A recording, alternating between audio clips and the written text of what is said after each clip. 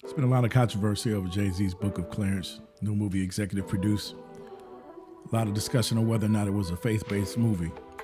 It turns out it is a faith-based movie, but it's not a faith-based movie from the Christian perspective. As Lakeith said, the film is not about Jesus at all. Who exactly was Jesus in the film? The book of Clarence isn't the story of Jesus at all.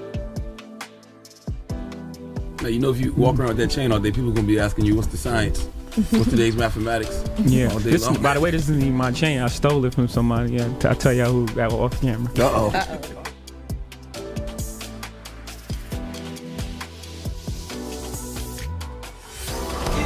Knowledge is stronger than belief. Now and then of God? Absolutely. We are all gods. We ain't niggas, man. We're gods. You should address us as such.